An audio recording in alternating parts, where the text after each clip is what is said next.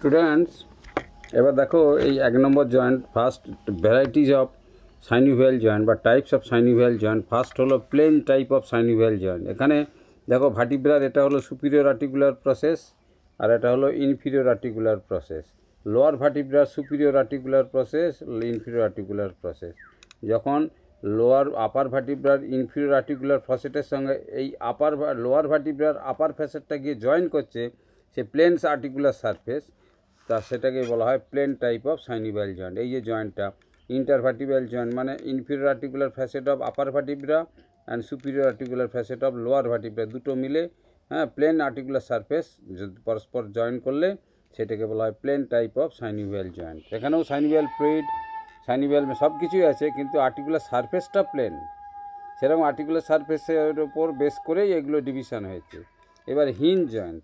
Hinge মানে এই elbow joint, যেমন দেখো ইউনিঅ্যাক্সিয়াল মুভমেন্ট। হিঞ্জ মানে কবজা, দরজার কবজা।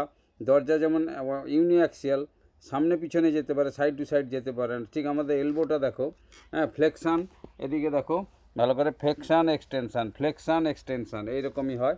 সেই জন্য এটাকে ইউনিঅ্যাক্সিয়াল মুভমেন্ট, হিঞ্জ মানে কবজার মতো বলে, that's why it is known as elbow joint. এই এলবো জয়েন্টকে বলা হয় hinge joint.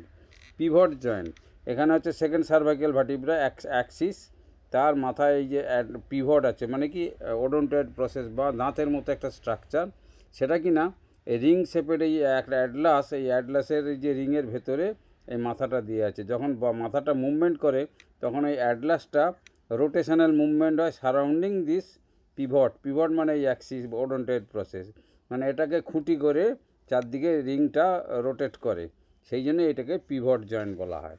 অ্যাটলান্টোঅ্যাক্সিয়াল joint, pivot joint. Next হলো বাইকন্ডাইলার জয়েন্ট, যেমন নি জয়েন্ট।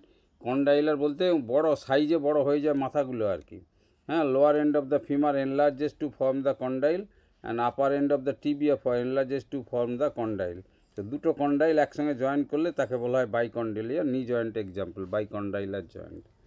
এবার 5 হলো ইলিপসয়েড জয়েন্ট।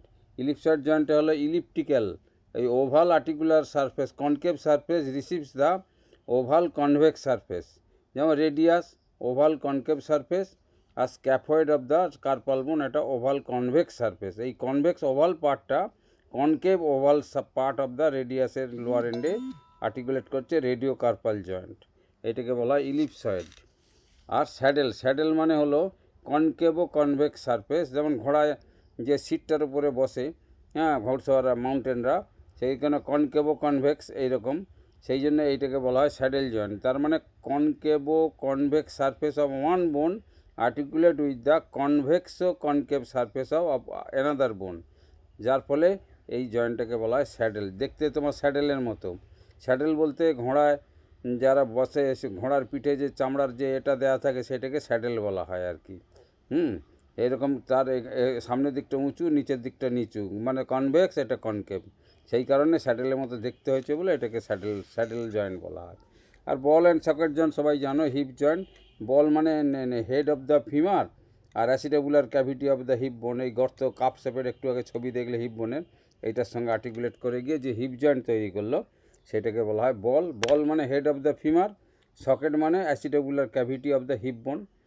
ওপরের ছবিতে, আগে ছবিতে যেটা দেওয়া আছে, এই দুটো ফিট করলে যে জয়েন্টটা তৈরি হলো সেটাকে বলা হয় ball and socket joint. These are varieties of synovial joint, 7 varieties.